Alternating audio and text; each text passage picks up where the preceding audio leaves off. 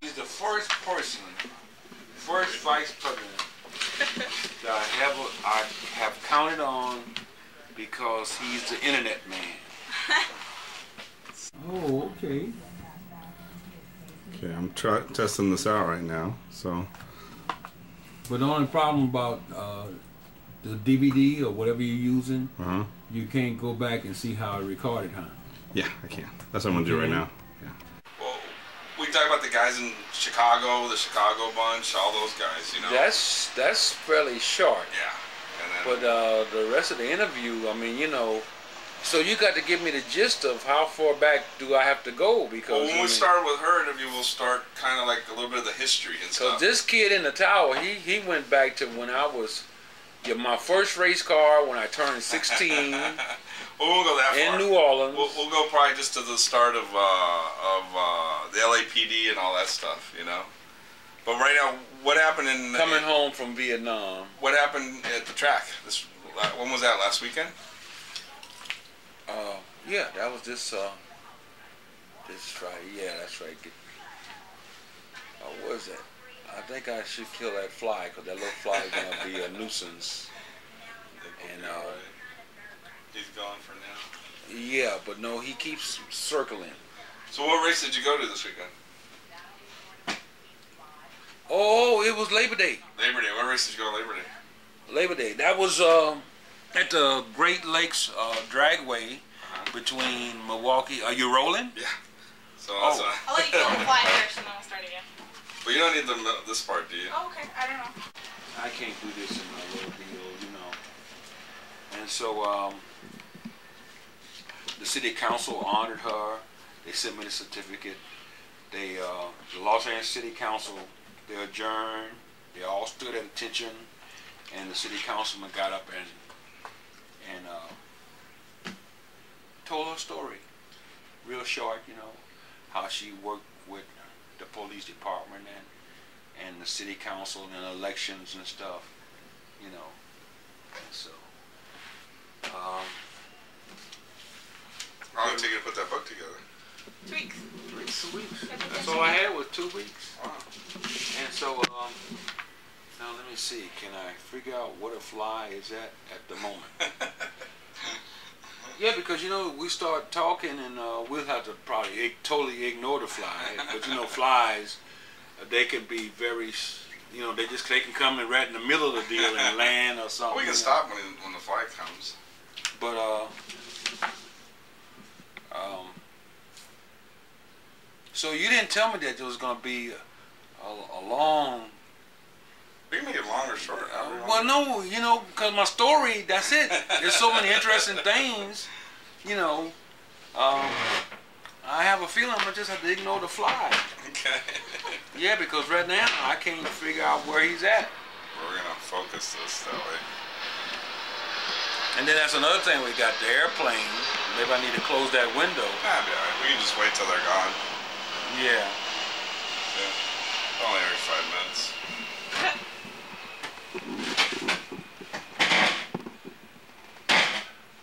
Yeah, okay, we'll forget about the fly. And so when you went on Labor Day, what race did you go to? Well, actually, on Labor Day, it was the Great Lakes Dragway. And you've been there before? Yeah, the main reason because Chicago is #1 murder city. And they said that they were going to do what for the street racers there? They totally dedicated their track for the street racers. And if I can pull the people from the streets of Chicago in peace and harmony, you know, and you know, because see, the bottom line is that, you know, since you're going to tell the story, let's start off with one important thing about it. We are in history now.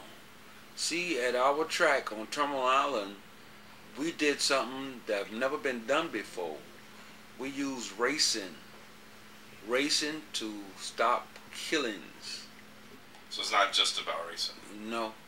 That's and so we're in history, and the bottom line is that in 1992, when LA had the riots, before we know why we were organized after the 1965 watch riots, and I returned home in '66. It was a year after the watch riots, and so the main reason we were organized by the Los Angeles Police Department was because we brought together in the watch area white, black, brown, and yellow people racing.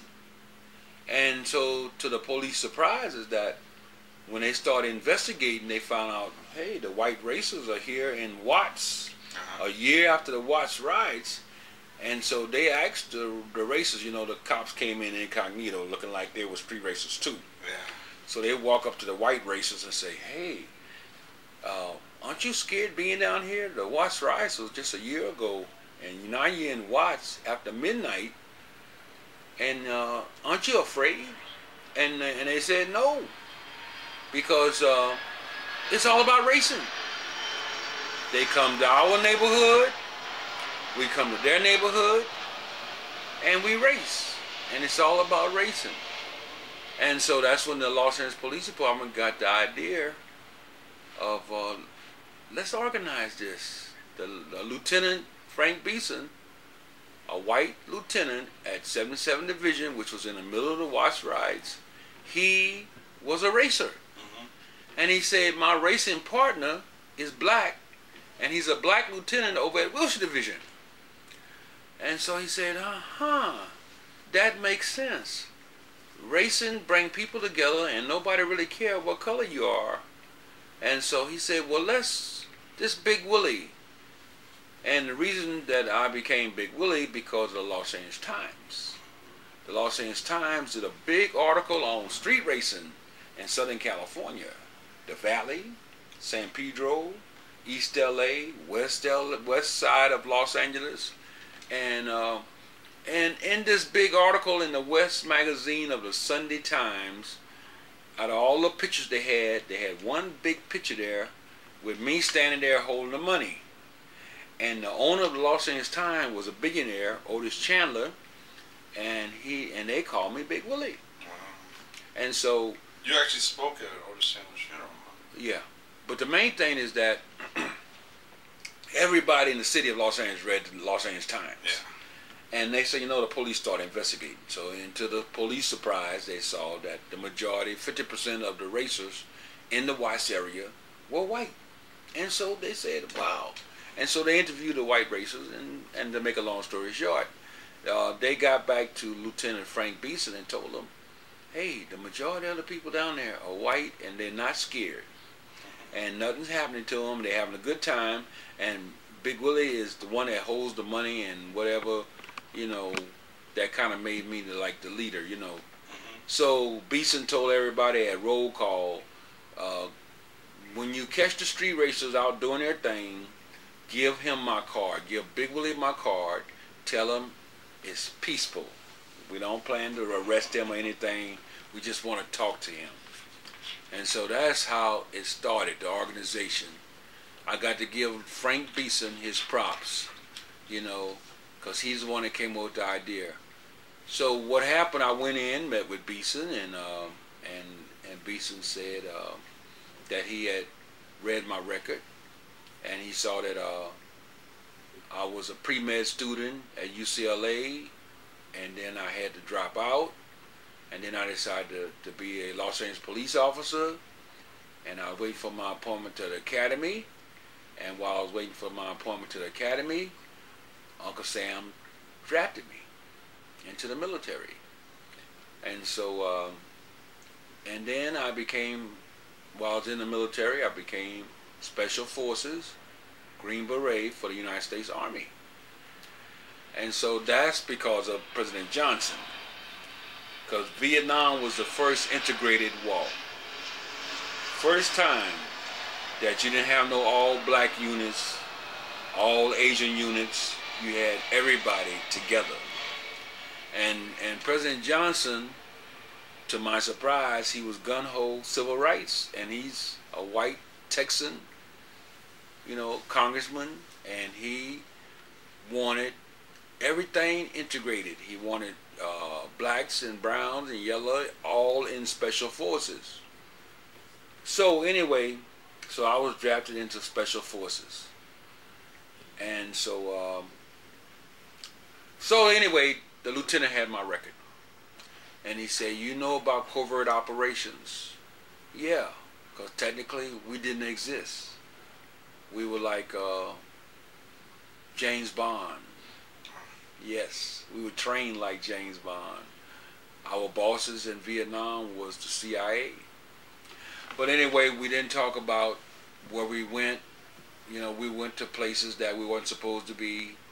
And normally we didn't have no ID or anything on us. But anyway, with that qualification, he said, I'm taking you downtown to, my partner and I are going to pick you up from your home and take you down to City Hall. And at City Hall, we met with Councilman Billy Mills, Councilman Tom Bradley, Police Commissioner Hutchison. What year was this? This was still 66. Okay. It was the latter part of 66. And so,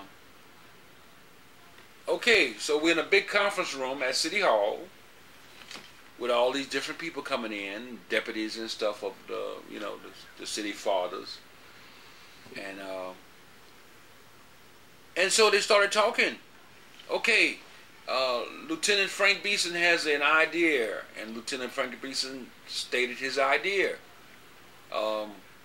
We have word on the streets that there might be another riot, and the 65 riots, you know, we don't want another riot because, you know, it was horrible, and everybody figured that it was the police versus the black community. And but I got an idea that Willie and his group of street racers could bring this city back together. So he said, now, we have Lions Drag Strip, but Lions Drag Strip is a strip of land between the city of Long Beach and Carson. Now, the city of Long Beach is right next to Lions Drag Strip, and they have senior citizen housing. And there's no way they have a curfew. So there's no way they're going to eliminate the curfew. And we need this program to go like from 11, midnight, 1, 2 in the morning, you know. And so, and I had to say, wait a minute, hold it, stop the music. Let me tell you something. I am an individual street racer. I have no organization. There is no organized group. We just get together as individuals and we street race. And everybody pretty much at the street races trusts me to hold the money. And that is it. So Lieutenant Frank Beeson said, okay, what we're going to do, Willie, we will put together a team for you of 100 police officers and firemen in civilian clothes. That's going to be your organization. I said, okay, so I'm being drafted into this. Yes. And you're going to have to pretend that you are organizing this and it's you against the police department. Although you're going to have policemen and firemen working with you. And so I said, okay, you know, it's like I heard a little voice from God and said it was all right.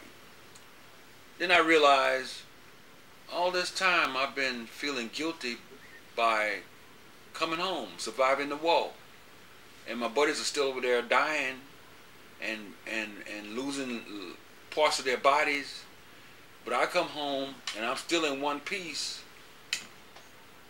And so it dawned on me, God spared me from dying in Vietnam to come home and be Big Willie.